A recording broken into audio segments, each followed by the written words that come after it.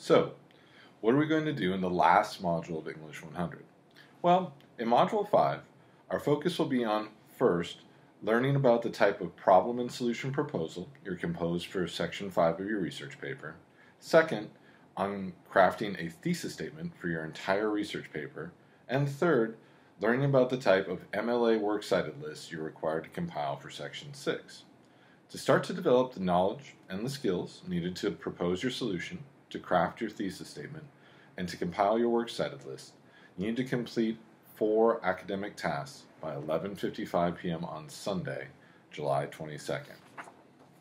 First, learn the lessons from Module 5.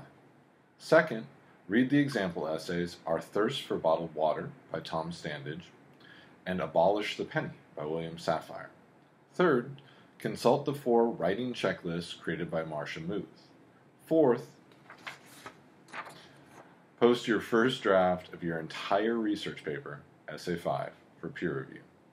By 11:55 p.m. on Tuesday, July 24th, you need to accomplish a 5th academic task, peer review 2 of your classmates' first drafts of their respective essays.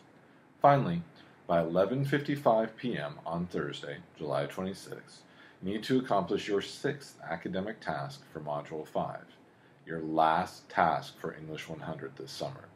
Publish your research paper by submitting it to me.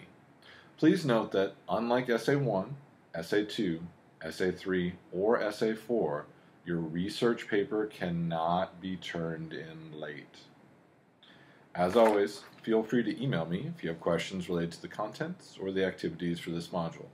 Other than that, enjoy your last module of English 100.